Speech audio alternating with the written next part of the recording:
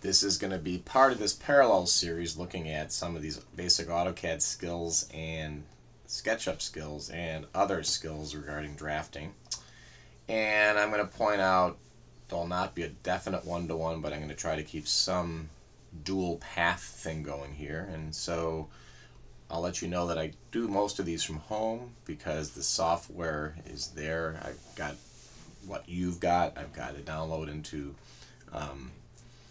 from AutoCAD, so I've got AutoCAD, and there'll be some differences because I do not have AutoCAD 2010, but I have Civil 3D 2010, which I can make to mimic AutoCAD.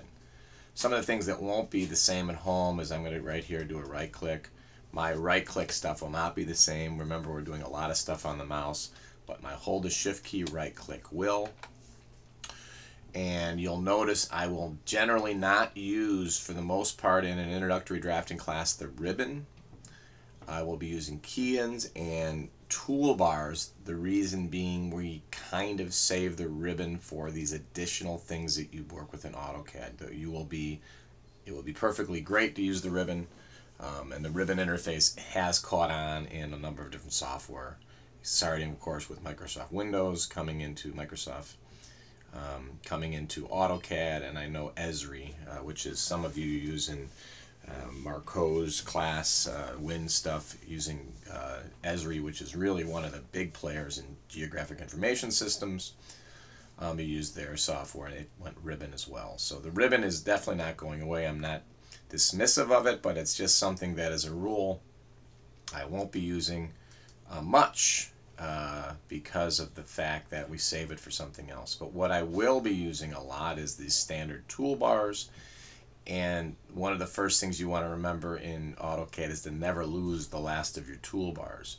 But when you do, you can type in minus toolbar down at the command prompt, and you say you never want to do all. You want to use the toolbar, which is the draw toolbar, and then you show it, and that brings this toolbar up on the left. Then a great important skill is to right click on any toolbar. It brings up another set of toolbars, and I'm going to use the modified toolbar off on the right. Right click on any toolbar, brings up a set of toolbars. You've got the layers, which we'll talk about, and you can place that someplace. You usually place that up near the top. And right click on any toolbar. I think there was a standard toolbar, not standards. That's one there. We use that one because of the match properties. You can be adding and subtracting all kinds of toolbars.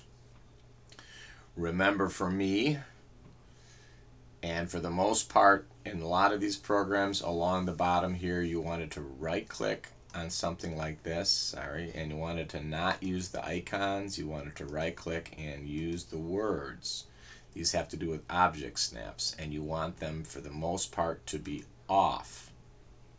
I will run around class and let you know that if these are not that way, I will shift them back on you for quite a while here until you can develop the habit of understanding how they work. And for the most part, it's going to make you more efficient in the basic and important ways of using drafting if these things are not on, until you start getting into the intuition of how things grab.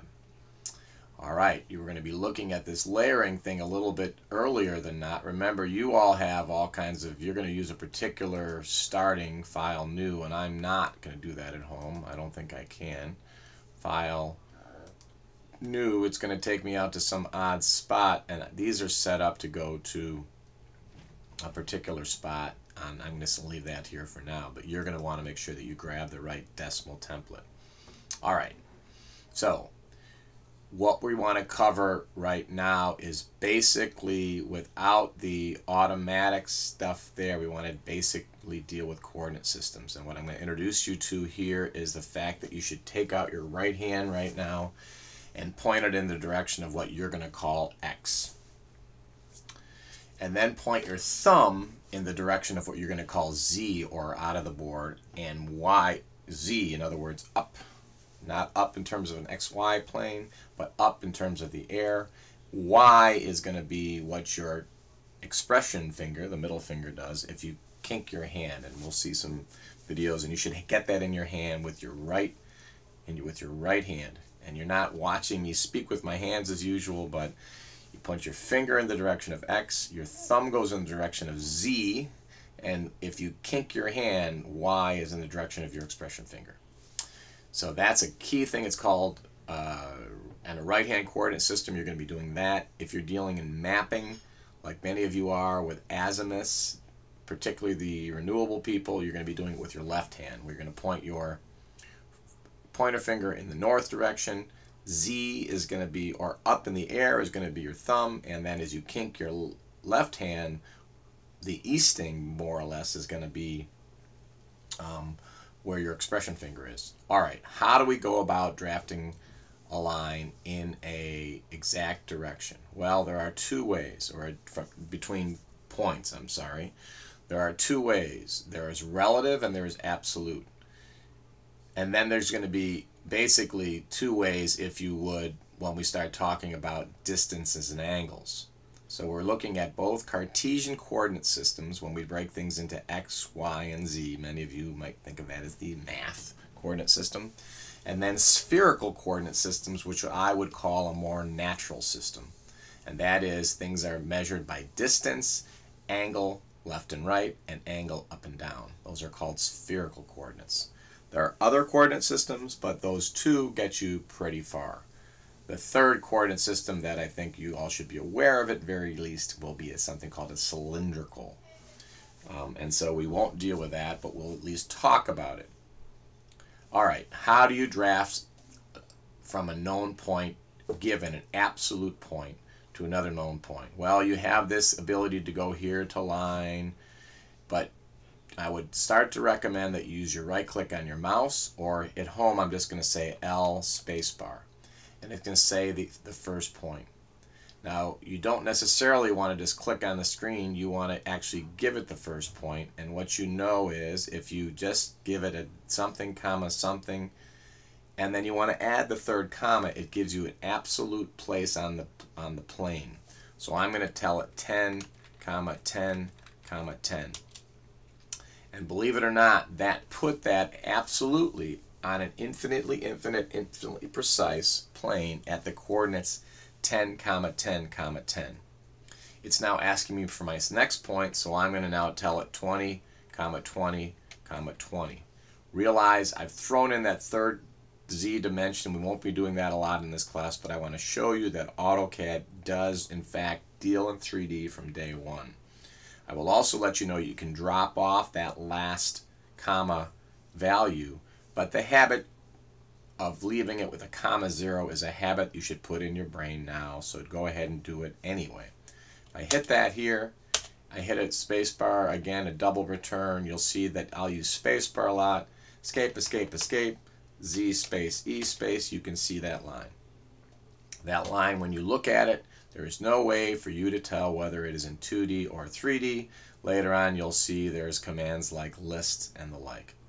Alright. I'm going to try again now. I'm going to say L. I can pick a particular spot, and now I don't even know where I went, where that spot is. I just clicked in space, and we're not going to do a lot of that. And if I want to go relative from my last point, I use the symbol for last point, and of all symbols, it is the at symbol. I say at, and then I say 10, comma, 10, comma, 0. And that will draw 10 in the X direction, 10 in the Y direction, and 0 in the Z direction from that last point. And you see there it is. Escape, escape, escape, Z space, E space, or usually double click middle mouse will do it for you. You looking at these, they look parallel, they look like they're parallel lines, but realize they are not because you drafted this one in Z. So we won't be doing a lot of that. So the difference between importing absolute, if AutoCAD is asking for an input and you put nothing, it's going to put an absolute position. If you put at, it puts a relative position. And the commas in between tell it it is going in terms of coordinate Cartesians, X, Y, and Z.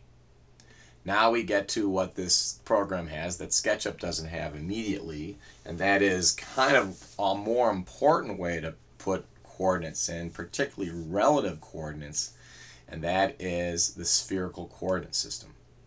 And the spherical coordinate system, instead of speaking in x, y, and z, you speak in distance, angle from x, and angle up from the plane. Distance, angle from the x using your right hand, and angle up from the plane. That is usually defined as your xy ground plane.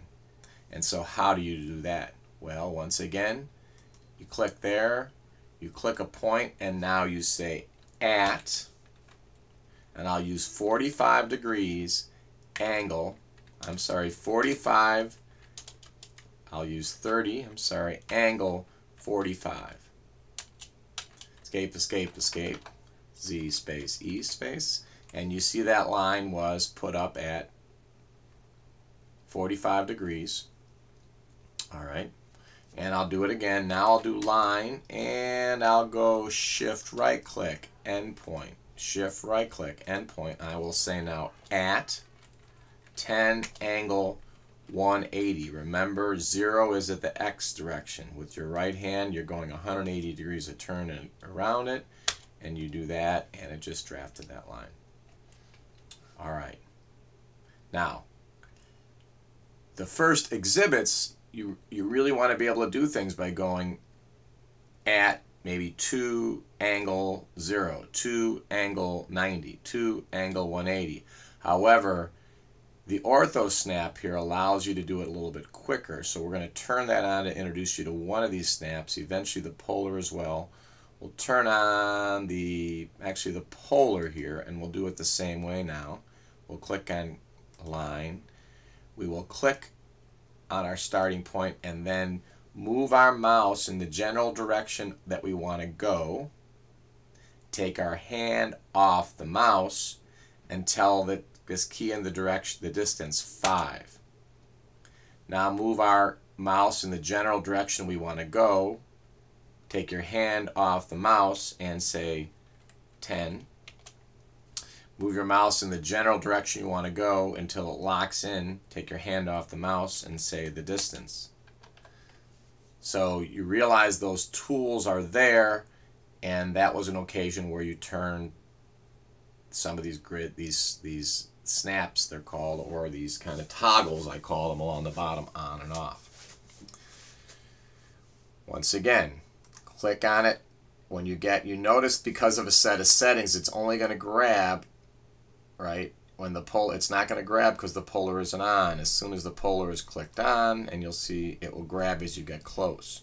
There is a set of settings we'll see for polar snaps that would let you grab to not just 0. Maybe you would be grabbing to where the sun, for all renewable people, where the sun is. Maybe you would want to go directly to the latitude 45, or might you want to be designing down to the low sun angle 45 minus 45. In Wausau, it's your latitude is where the middle spot of where the sun is at solar noon on the equinox, and then plus or minus the 23.5 degrees that the Earth slides on its axis. We'll talk about that in class. So you might want to change those settings. We'll look at how those polar settings are set.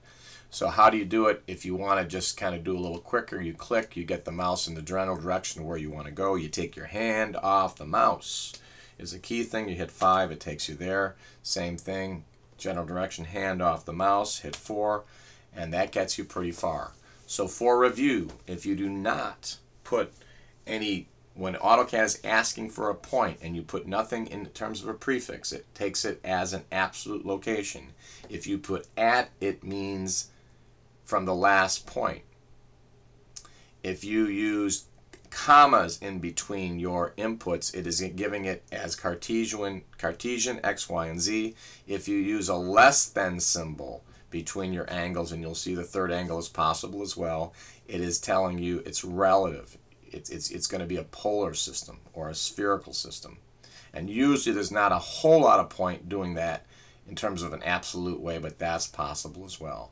All right. Hope you watched it. I'll have you mark it up. Thanks for listening.